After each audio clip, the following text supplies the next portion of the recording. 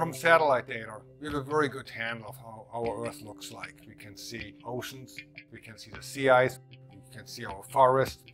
What is much, much harder to measure is how high things are on a global scale. Almost impossible.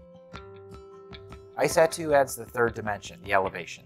Repeating measurements from ICESat-2 will allow us to measure changes in the ice sheets or in the ocean or in land. ICESat-2 is designed to measure the changes that are going on in the cryosphere, in the polar regions. All the change is at the edges.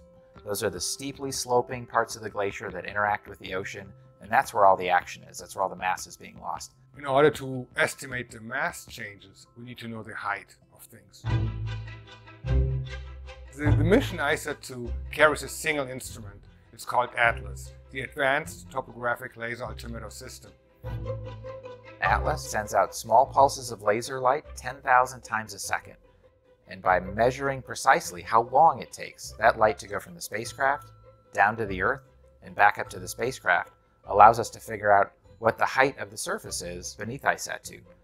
We need to measure the time of flight of a single photon or a single laser pulse with a precision of a billionth of a second. NASA engineers had to come up with entirely new ways of measuring time very precisely.